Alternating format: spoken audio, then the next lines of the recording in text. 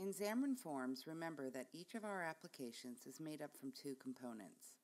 Shared code, or the portable class library, which holds our logic and UI definition, and the platform-specific projects, which are the actual applications we will deploy to the devices and app stores.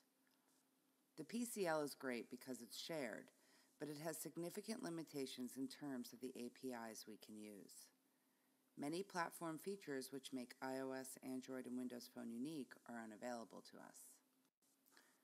First, there is a built-in API in Xamarin.Forms for fine-tuning the UI on a per-platform basis. It has two variations. DeviceOnPlatform takes 4 delegate methods, one for each platform, and one for the default case if you don't supply a platform-specific delegate. Each parameter defaults to null. This style allows you to execute a block of code uniquely based on the platform the app is running on. So if we were on iOS, then only the iOS delegate would be executed. Or if it is null, then the default delegate is executed. No result is returned from this method.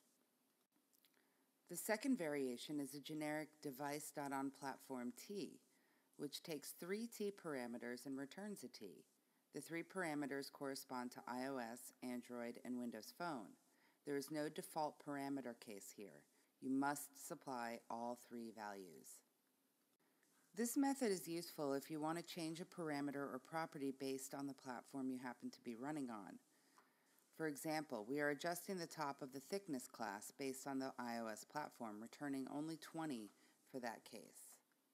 Again, the important thing here is we are putting this into our shared code, but making it execute a specific branch or return a specific value based on the platform we are executing on at runtime. Xamarin.Forms exposes a few other features that most applications need.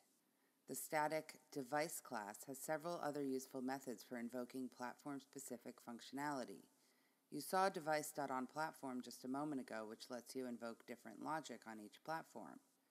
It also has a DeviceOS and a Device.idiom property to identify the platform and footprint. You could use these in conditional branches.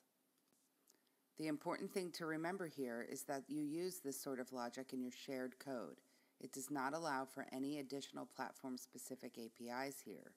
It simply lets you execute logic based on the platform and form factor of the device. Xamarin.Forms has support for dealing with a few very common platform-specific features. There is a device.openURI to open a URI using the platform handler. For example, if you pass in an HTTP URL, each platform will open that browser app and launch that page.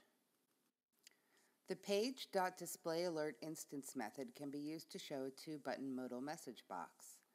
There is also a page.displayActionSheet that supports more buttons. Device.startTimer can be used to create a timer. Return false from the delegate to stop the timer. You can use device.beginInvoke on main thread to marshal the UI thread if you are on a background thread. This will use the appropriate platform-specific method. Alternatively, you can also use a .NET synchronization context. This is particularly useful for classes you are sharing with non-Xamarin.Forms platforms such as ASP.NET or a desktop app. Finally, there is also support for cross-platform mapping with the Xamarin.Forms.Maps component, which is an optional install. This abstracts out the mapping support from Google, Apple, and Microsoft into a component that is cross-platform.